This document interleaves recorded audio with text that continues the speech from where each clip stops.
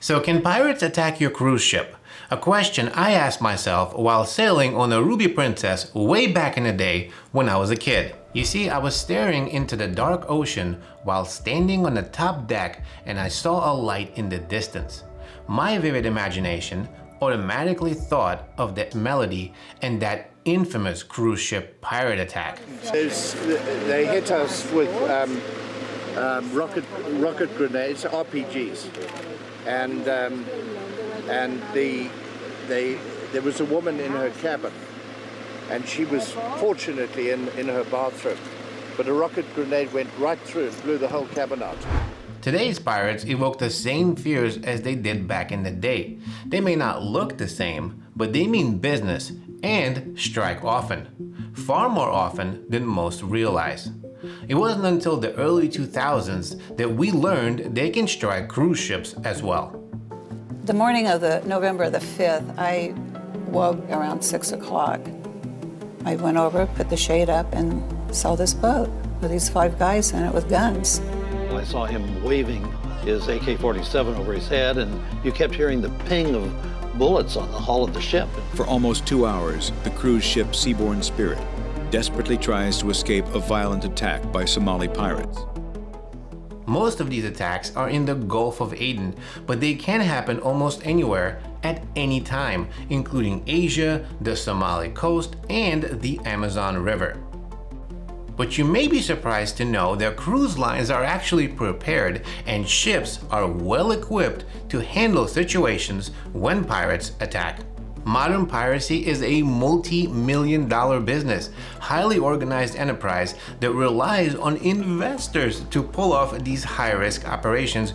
I am not kidding you. There are estimated 72 pirate groups, or quote-unquote maritime companies, in Somalia alone, according to a study published in January of 2019.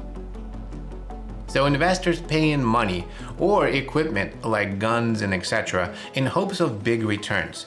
If a hijacking is successful, the bulk of the money actually goes to these investors and not the foot soldiers that are in the speedboats. They get pennies in comparison. Pirates, often working in packs of speedboats, take two-pronged approaches to this. Some of them will work to slow the target ship down by running zigzags in front of the vessel, while the rest approach from the sides to try to board it. If the pirates capture the vessel, they will take it back close to the Somalia coast or whatever, and then they will start the negotiations, which can last for months. This is a high reward but also a very high risk operation because success rate is actually very small.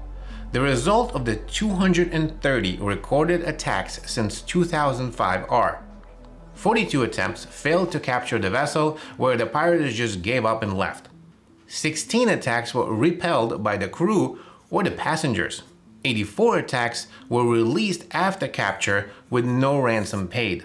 27 attacks come under the unknown heading, where the pirates didn't get anything and the ships got away, but we don't know how. And then 40 have resulted in the pirate payday, so that's a 17.4% success rate. Now, cruise ships in general have a very low risk of a pirate hijacking. Cargo ships are primary targets for the pirates given the valuable load and minimal crew. Only 6 of the 230 recorded attacks were against cruise ships. None have resulted in capture. A well-known incident occurred in 2005 when the Seabourne Spirit was fired at in a hijacking attempt. The attempt was unsuccessful, but it's famous largely because of the footage of that event.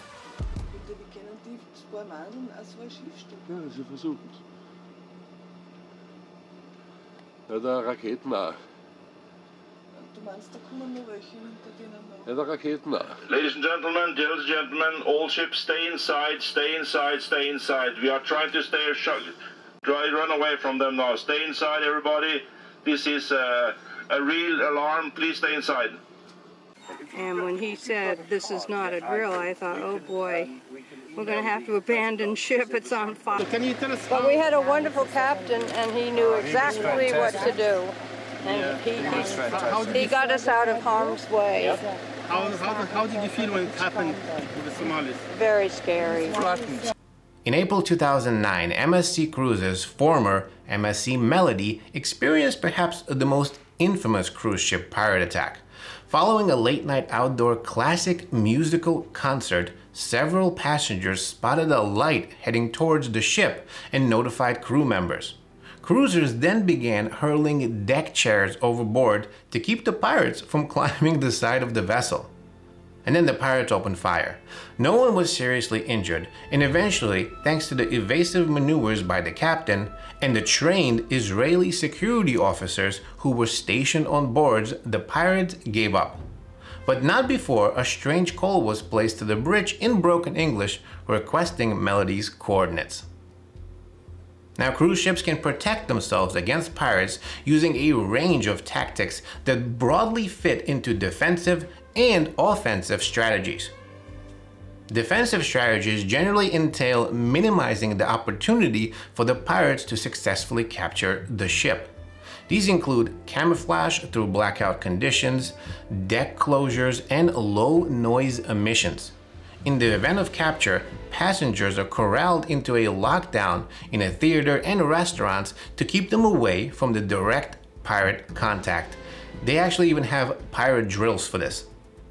We will be operating at a higher level of security alertness. Queen Mary II will be routed through an internationally recommended transit corridor and will be under the protection of an international task force assigned by United Nations mandate to protect merchant ships from a piracy threat.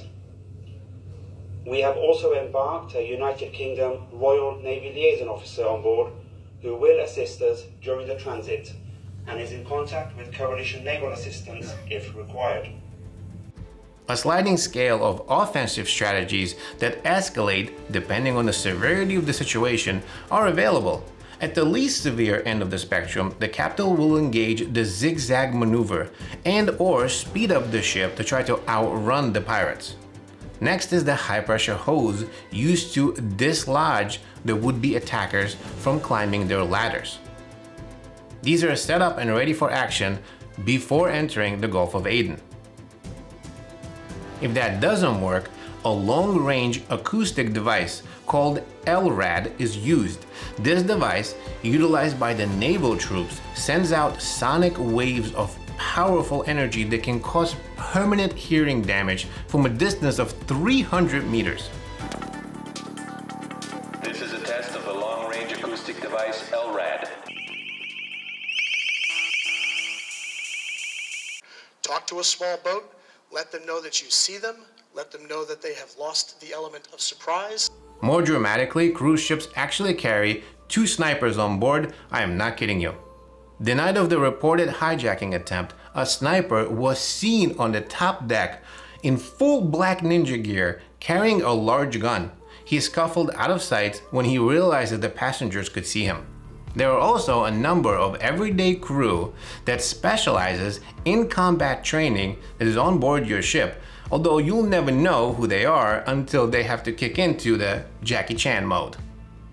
Some support is available for ship operators cruising through the troubled waterways. The United States, France, Germany, the UK, and other countries have beefed up security for cruise ships as well as cargo ships around these areas. They often work together to keep ships safe.